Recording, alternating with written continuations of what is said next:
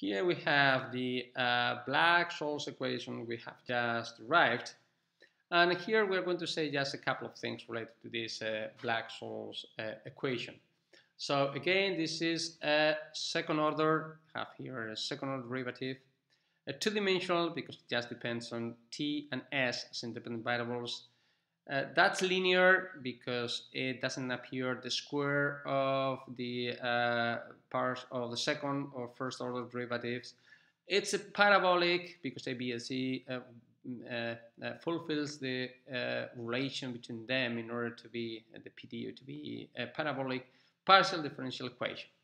So if it's linear, basically means the following, that if we add together two solutions, so you have a V1, suppose V1 is a solution and V2 is a solution. If we add together then V1 plus V2 and have V3, a different one, this one's going to be a solution also for the Black-Scholes equation. That's the implication of being linear. Then it's a parabolic. So remember that parabolic equation was the diffusion equation. Remember what happened in the diffusion equation. So basically we have the following, that even if we start with a discontinuity in the final data due to discontinuity in the payoff, for example, for the diffusion equation, for example, let's suppose we have that your final or your payoff, it's like it's like a binary call option that behaves like that. That this is like 1 if it's higher than the strike price that considered to be E, and 0 if the asset is lower than the strike price. So it has a sharpness here because it goes from 0 to 1. It's a huge sharpness here. So due to the diffusivity or the parabolicity of this partial differential equation, then the evolution of this option price here, because here basically we are plotting here the option price. In this case, it will be the payoff. It will be just at the maturity time. But so the value of this option, on the evolution of this option value on time, it will get diffused and basically means that this discontinuity will get smooth out due to the diffusive nature of the equation. This is therefore we expect it to be something like that. So it will be smooth out. So as it happened, for example, in the case of the diffusion equation, if you consider a wire, that half of the wire has one temperature and the other half has another temperature, so you have here a sharp discontinuity just in the middle. That difference, and this is the initial temperature of the wire, that difference will get smooth, and the cooler will get, and the cool areas will get warmer on time, and the warm areas will get cooler on time, so that the differences will get smaller on time. That's due to the parabolicity of this partial differential equation. So it might be interesting also to have just a look at the different contributions that appears in the Black-Scholes equation here. So, for example, we have this contribution here. It just basically it looks like a diffusion equation, a simple diffusion equation. So we can say that this is a basic diffusion contribution. So that again, mainly due to this contribution here, any discontinuity in the payoff will be instantaneously diffused away. The diffusion equation, the thing is that the diffusion equation, these variables here, you can see here, it depends, it's not a constant, but it depends on the asset value. Then you have another contribution here, which is just proportional to first derivative of E with respect to S. So as you consider this, you consider therefore that sigma is 0, considering the sigma is 0, then you have these two contributions, and it's similar to that Beck's equation here. So it's like, so therefore, according to that, where in this case the C appearing here, it will not be a constant, but will depend on S. But basically, you have an advection equation. So it will be like moving. The payoff will be moving from one side or to the other side, depending on okay, in this case it's positive, so it will moving to the right in this case, or to the left, depending how the time is considered. And then you have another term here, which is can be considered a reaction term. So basically means that we just make this diffusion equation, diffusion contribution here 0, and this contribution here coming from the advection equal to 0. Then this one, the remaining one, will be just this one. And this is just what we can consider the reaction term, or basically is the one which updates the value of the option, because if you can solve that equation exactly, because basically it just depends it's just a change on time, so that partial derivative it becomes like a normal derivative. It's like a normal derivative. So yeah, therefore you can substitute that partial derivative with a normal derivative, and solving that equation is pretty much easy. Just you bring everything which depends on v on one side, everything which depends on t to the other side, that we integrate that, and basically you have that the option will be just a constant, or basically the initial value of the option times exponential a2, which is the exponential to r times t. So this is the discount value of the option price, a function of time, basically. So that may be interesting in order to check, in order to see what's different contributions you can distinguish here inside the Black-Scholes equation. That would help you in order to understand how each term here will contribute to the option equation, to the evolution of the option price. And for that, I think it might be interesting to check, for example, this example here. So here in this example, we are just showing the evolution of the payoff, the digital call option. So remember, with the strike price 10 euros and the maturity time 1 year. So basically it means that the payoff is the following, this digital one.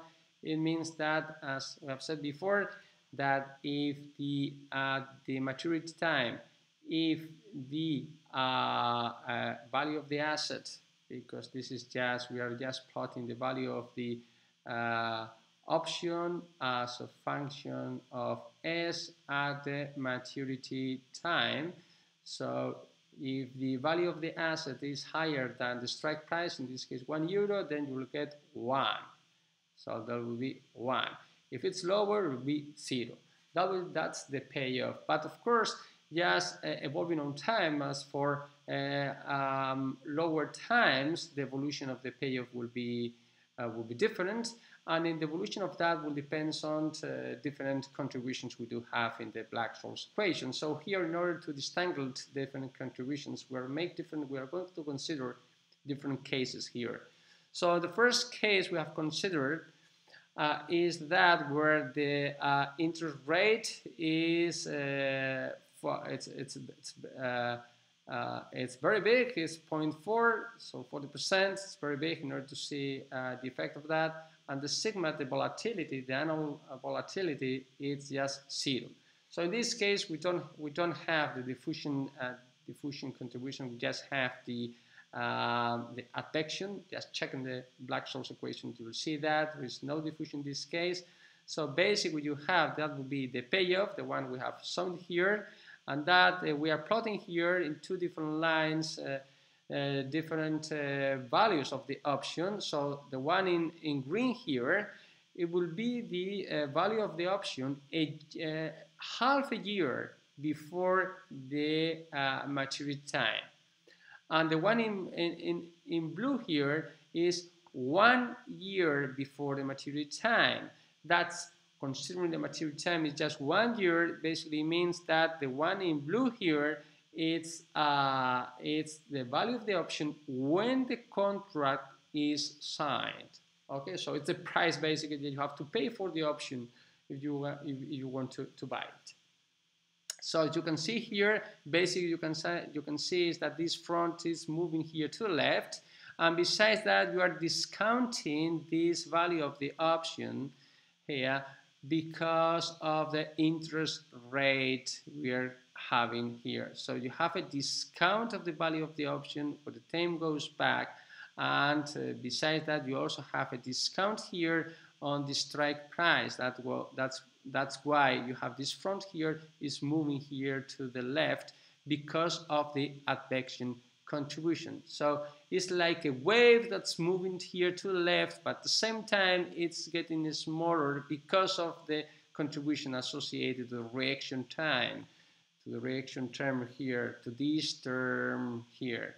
So the first case, in this first case, the sigma is 0. We just considering these two terms plus the time derivative here. This is just the advection equation, and this is the discount contribution we have mentioned before. So this is like the first case.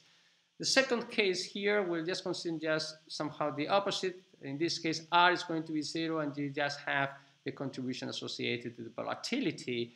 In this case, we are going to consider nano volatility of 25%, which and this is the results that we do have here. Because here on the left, considering that volatility is 0, is just a very unreal case where the variable, the asset, is not following a stochastic process. So everything can be predetermined beforehand because there is no stochastic contribution. And actually you will know if what's going to be the value, the exact value of the asset of the option. But in the second case, where the interest rate is 0, but there is a volatility, you do have a stochastic contribution. So here in this case, again, you are considering the same payoff. Here we are plotting in green and in blue the value of the option half a year before and a year before. As you can see, you just have here in this case a diffusion contribution, and this discontinuity gets smooth because of the diffusion contribution, which basically means that going back in time, even though the asset price, for example, is lower than the strike price we are considering, lower than 10 euros in this case, you will have to pay for in order to contract the option, because there is a chance later the asset will take a high value than the one it will have at this moment. That's why you have a moment. Of course, the pay or the price you will have to consider will be higher if the asset value is higher than the strike, higher than that. Okay, for example, if we are here, the price will be increasing with the value of the asset. But of course, will never be as much as one as one. That will be the value that you will get at the payoff, because there is also the chance that for the asset as the time goes by to go lower than the strike price, so that it will fail to get the option. So that's the evolution of the option price, in this case, no interest rate and just volatility. And we just have the two of them. You can see that that will be the solution of this binary. When you have this interest rate and this volatility, you have a combination of these two here. It's moving here to the left, at the same time it's getting diffusive. You can see here. Okay. So it's actually, I think it's interesting in order to have, it's interesting to have an intuition of the evolution of the payoff and understand this evolution just in terms of considering, have in mind what's the effect of this, basically these two main parameters we do have in the equation, which are the interest rate and the volatility. Because as we have said before, in the equation there is no effect here on the strike price, on the maturity time, or the average rate growth of the asset. No effect of them that you can see. These parameters, they do not appear in the equation.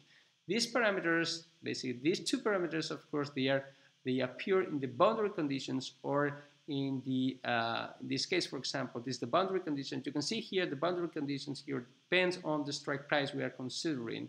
And of course, in the initial condition, where okay, this is the boundary conditions and the initial condition where this strike price also appears, and also the maturity time as well, because this is the maximum time you have to consider, and you have to go back on time until t equals 0 in order to establish which is the value of the option at the time of the contract.